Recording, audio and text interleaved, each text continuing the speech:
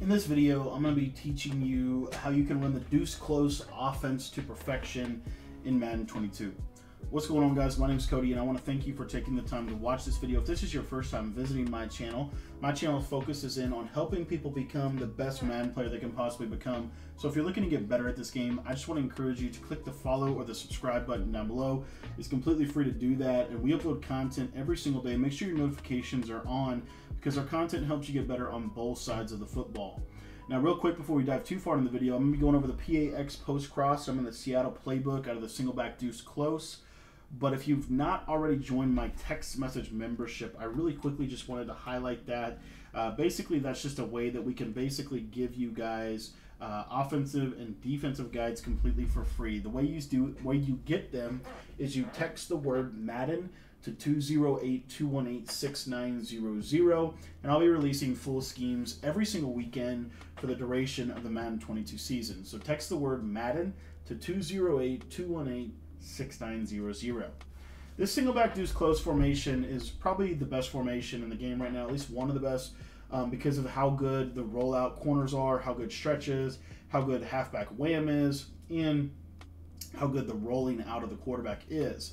And this little play right here is one of my favorites that I really like to run. And so basically what I'm going to do with this is really simple. All you're doing is you're dragging both tight ends and you're blocking your running back. That's it. That's all you set up.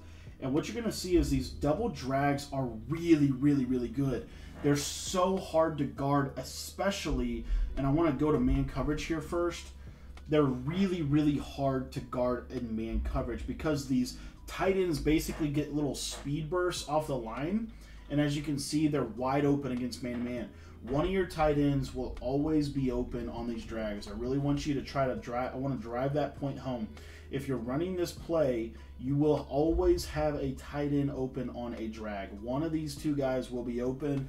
So if nothing else is open, please check down to the tight end. Now I want to show you why this is so good against the blitz. So when your opponent sends pressure, what you're going to see is these drags do such a good job of being pressure release routes. As you can see, again, they just drag across the formation, and they're really easy. If your opponent, they basically force your opponent to have to play hard flats. Now I want to talk about hard flats just real quick. You're going to see that the X receiver oftentimes will beat it. As you can see, the air truck is still a thing and still very effective from this. So again, I want to show you just the double drags, and we're just going to send 5. I've got a blocked running back to pick up the pressure, but look at these drag routes. You see that right there? It's going to be a high-low between the drag and the crosser, and this is a really special route concept in Madden 22 because it's so freaking hard to stop these drags. They have to play hard flats to stop the drag, but then, as you'll see in just a second, this crossing route is actually a lot better than it looks. It gets fairly deep. As you can see right here, cloud flat doesn't guard it, and I can easily throw the crosser. Now, if you have Hot Route Master, I will tell you that your crosser, you can make the crossing route a lot deeper, and the value of doing that is, as you'll see right here, look at the depth that he gets on that crosser compared to the first one. So if you have Hot Route Master, you have Slot Apprentice, to me, that's something that you can certainly justify doing, but the crosser he's on is fine. I just like to do this, okay? Now, the next thing that I want to show you is a little way that this play is going to work against that cover 3 defense. So if they get both of those covered and they go use the crosser, you're going to have the square receiver over the top for a absolute laser over the top of the cover 3 for a touchdown. So let me show you how this works again. So again, we're just going to go ahead and we're going to double drag our tight ends. And then I personally like to just simply block the running back. If you want to, you can take that right side tight end and put him on a delay fade, or I also like a delay drag route. So we could basically roll out, got our play action, leave that on, you got good blocking. But if you watch this square receiver, you're going to see that square receiver gets over the top of the cover 3 for a one-play score.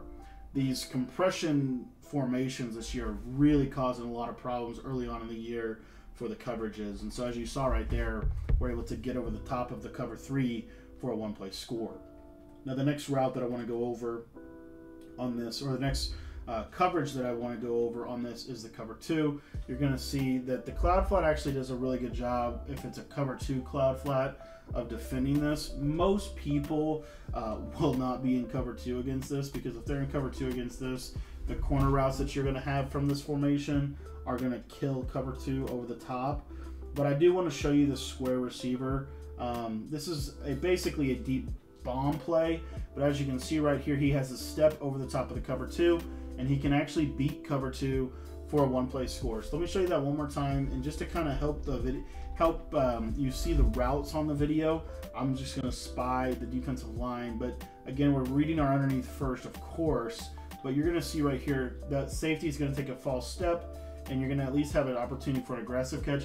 Most of the time, you're going to have that as an opportunity for a one-play score. It's really important that if you want to try to hit that post, that you roll out to the right side. So you're making your initial read, nothing there, so now I'm going to roll out, and that's where we're going to absolutely obliterate it over the top, as long as Evans can make the catch. Now, what about match coverage? I think match coverage is really probably one of the best ways to play right now, at least defensively. But I want to show you that this absolutely obliterates match coverage. Your crossing route really does do a good job.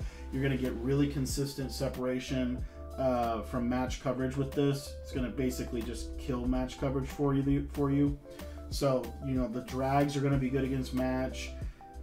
And the other thing that's going to be really good is this post. You're going to see here that he's actually going to glitch out match for a one-play score. So this play is kind of a shot play out of this formation. It's not like your every down play. It could be, but it's really not meant for that. It's really more of a, like I said, a kind of a shot play. Now I want to go over cover 4 drop. And again, I really like what the compression sets allow for these routes this year. So here, the cover 4 is probably going to be the best defense for this. Just because it does take a lot, in my opinion, to glitch out the top safeties from the cover 4. So what you're going to see is you got your double drags, obviously high-low, and then your crosser gets wide open as well. So you got your drag, your crosser. One of those two routes will probably be open against your cover 4. But I do want to show you that, you know, this is something, in my opinion, that last year, especially Madden 21 current gen, this would have been a route combo that we would have used if we were trying to get square over the top of the cover 4. In this year's game, it can, but you have to really wait on it, and you have to pass it all the way to the right, just like that, to get it over the top. So it can get over the top of a cover 4, but that's not typically the #1 read on this play, and it's really not, in my opinion, worth too much of our time to talk about it. But it can get over the top of cover 4 drop. Cover 2 man, real quick, you've got all your crossers. So your drags both get open, and then your crosser to the slot receiver on the right gets open really well.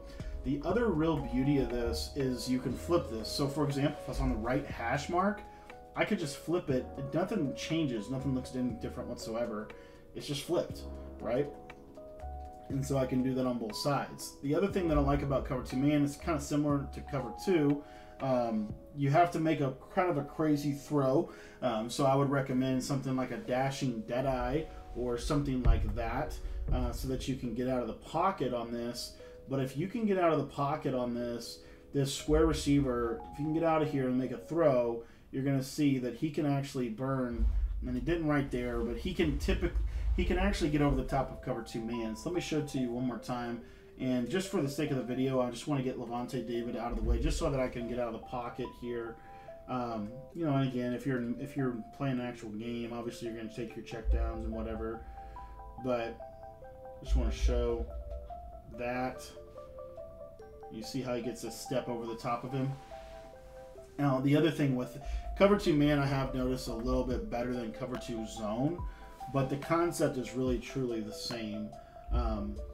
Because he's a deep post right there. I'm throwing it a little too late, but right there, that's what we're looking for. And there you see him getting over the top of that cover 2. So, or that 2-man under.